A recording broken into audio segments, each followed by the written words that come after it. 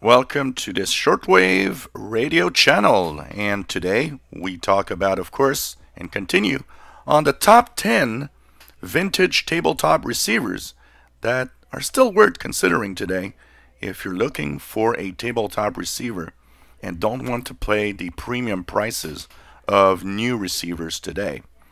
So in that list, of course, we can't go without talking about the Drake R8 communications receiver. Now it comes into three different versions. The R8, which is the first version that came out, and the R8A and the R8B that actually improved upon different things. It improved upon the AGC, the notch filter. Display was actually made easier to read and to see. Bandwidth selections, easier mode and bandwidth selections. They kind of tweaked it because, they kind of wanted to make things a little better. Enhanced tone control, detachable line cord, expansion to RS-232, stuff that they've added over time. So, of course, the best that you can have is the latest version, the R8B. But even if you have an original R8, it's still a great radio. It's just that they tweaked it to make it a little better. So this is a communications receiver that was made in the United States from 91 to 95. It's a general coverage receiver from 100 kilohertz all the way up to 30,000 kilohertz. That's 30 megahertz. So long wave, medium wave, and short wave. And AM, SSB, CW, RTTY, and FM mode. It's a double conversion receiver.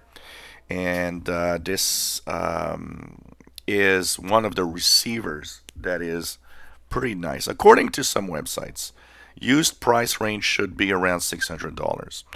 But I've seen a lot of them go higher than that. Honestly, a used receiver is never worth the price of the original receiver.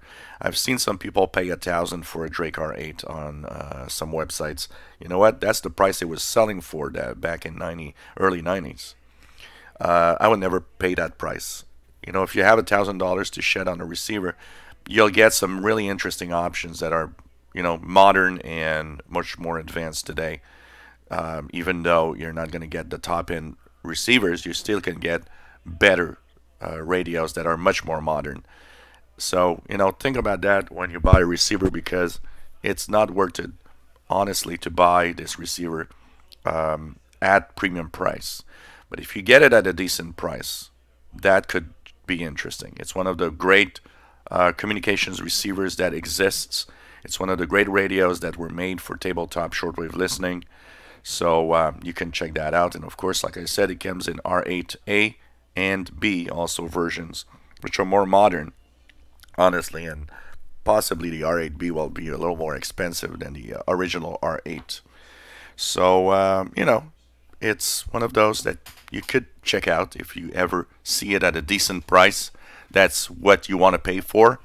Remember that this is one of the great tabletops, and it will do the job. And just make sure, once again, that it really works well.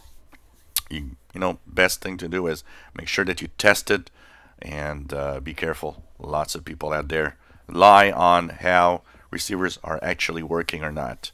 So just be careful and make sure that you do a purchase that is a good one, and be very, very careful in buying used radios.